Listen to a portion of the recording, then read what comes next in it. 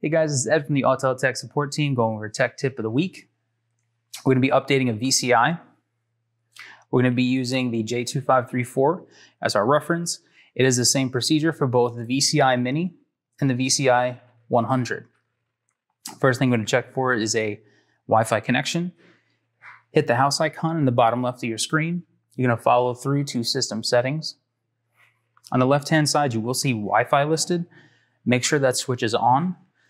On the right-hand side, you will see your networks listed. Select your network, input the password. Once it is connected, you will see connected under that screen.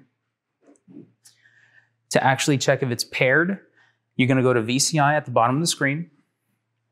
Bluetooth is on your left-hand side. You'll hit the scan button on the top right if it's not listed here. But once it shows up, all you have to do is select the option, and then it would then pair to your device.